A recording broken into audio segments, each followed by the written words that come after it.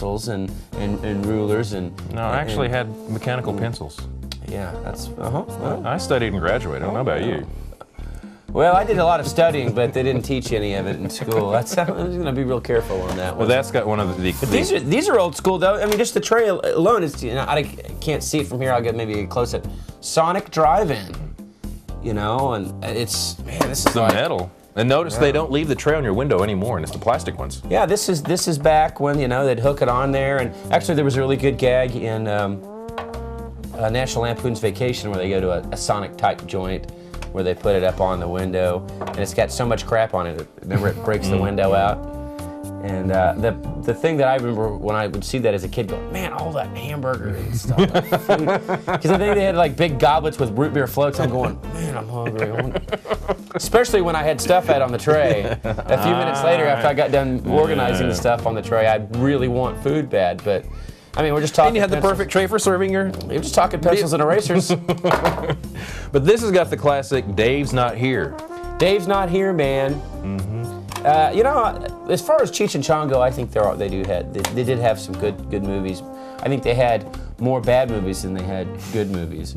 You got any more stuff? Yeah, I got a couple more things. Oh Lord. My favorite. Marx Brothers. Yeah, I love me some Old Marx school. Brothers, yeah. And I got this at Reese's when they're trying to get rid of everything else. The collector's box, you know? Collector's box, VHS cassette. Exactly. I know, these, you know, in VHS, it's gone the way of the dodo bird. I don't even think they make stuff for VHS anymore. I'm pretty sure. I don't know. You certainly don't see it advertised on any. Actually, I think I've seen like a 6 or 12 pack of VHS tapes for sale for like $1. You know, back in the day, they were like $10, or you know, almost like $2 a tape. But yeah, it's a lost format. But like I said, I love me some Marx Brothers. Hung around a long time though. Oh yeah, longer than Beta. Yeah, and you know, and DVD, you know, it held on pretty good even when DVD started to kind of take root. You would kind of think, oh, it's gone. But it didn't want to die. It was like Grandpa Jones. It just it didn't finally die. Just hanging on till the bitter end. What else you got over there? I can't see anything, folks. How much Last one here, Santa Claus Conquers the Martians. And you know what? Here is a quick clip from this wonderful movie. On Mars? Where will we get a Santa Claus? There's only one Santa Claus, and he's on Earth. Well, I guess that takes care of that. Didn't I tell you it was a foolish idea to seek advice from that old man? This is a serious matter, Voldar, and desperate problems require desperate deeds.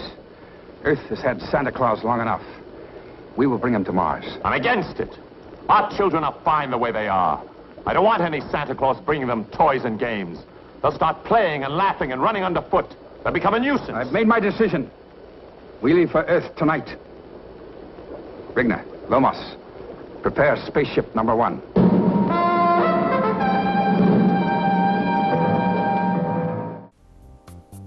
Wow, that was Oh man.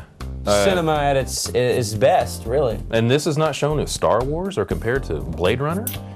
It's one of those missed classics. I don't know why it never caught on, and it's not, you know, a merchandising juggernaut. It should be up there with like Christmas Story. Wow, it makes Christmas Story look like I know. lentil. I know. Lentil. Or Yentl. Lentil. Yentl with Barbra Streisand. But Pia, horrible movie. It was awful. Pia Zadora is in this movie. She has a part as a Martian, and she's like this B-grade actress, and you know does. Yeah, there's no. Everybody in this is B everything. This is the epitome of an old B movie. That, you know, I mean, we look at it now and laugh and go, that's old and funny and campy, but I think probably back then when it was being made, there was a sense of legitimacy to what they were doing. Oh yeah, they were trying. Now when people make bad movies, they let you know that it's a bad movie. I'll tell you a really bad movie I saw from the 80s was Cool as Ice with Vanilla Ice. Yeah, 2 hours of my life I can never get back. Oh, I man, know. I forgot all about that. Oh man! And he had a cameo in Teenage Mutant Ninja Turtles 2, as well as providing a song for the soundtrack.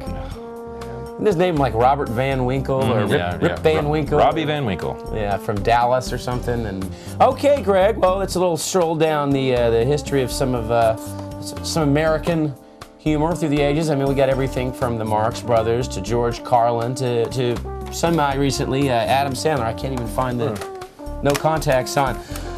Okay, folks, we will see you next week. James Townsend will be on. Calm down. Calm down. Simmer down. All right. And you can see the show anytime you stinking want on the internet at intv.me. So until what? Oh, I got to interrupt. I'm sorry. I love the mixtape James made for you. That was so cute at the end of the show.